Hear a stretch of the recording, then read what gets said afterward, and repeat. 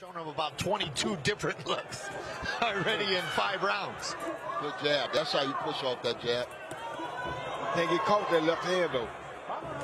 He sat right there and took a picture. He admired his work. Yep, this is a good learning lesson for him because this guy can't knock him out necessarily, but he's teaching that you can't sit there and admire your work because you get caught. Exactly.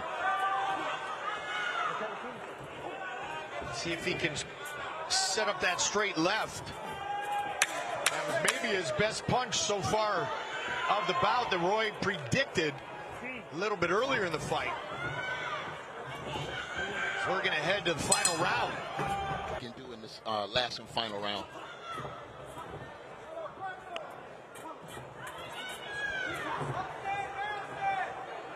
Gomez working for it tonight. He had 3 finishes in the first round, 1 in the third, coming into this his 5th pro fight. And this is the most educational one out of all of them so far for him. And this is the most educational one out of all of them so far for him. He needs more of these because it teaches them that you're not going to knock everybody out. And when they learn that at an early state, they can quit going out looking for the knockout and now start focusing on how many times can I hit this guy per round. That's what boxing is all about. Hit and not get hit. And that also ends up leading to knockouts when you do it right and you build up to it. We're not out there looking for it. They're going to be able to go back and put this fight. I knew I was going to hurt my hand, Lester Yarborough. I knew I was going to hurt my hand on Lester Yarborough's head because he can't beat me. But you can't knock him out. Yeah. You can hit him with a ring post. He ain't going nowhere.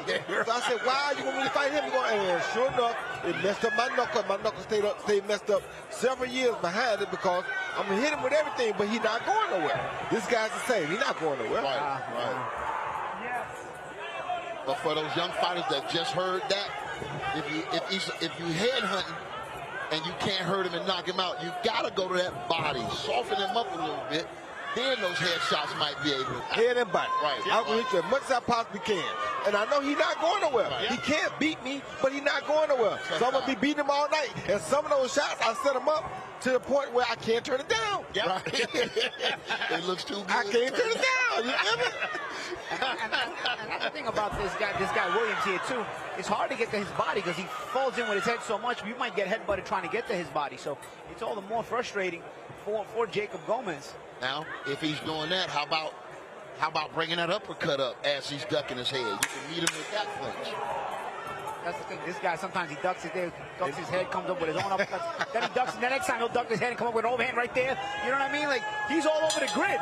He did the best thing. Get out of this safely. Get out. For your winner by unanimous decision, and still undefeated, Jaycob Gomez.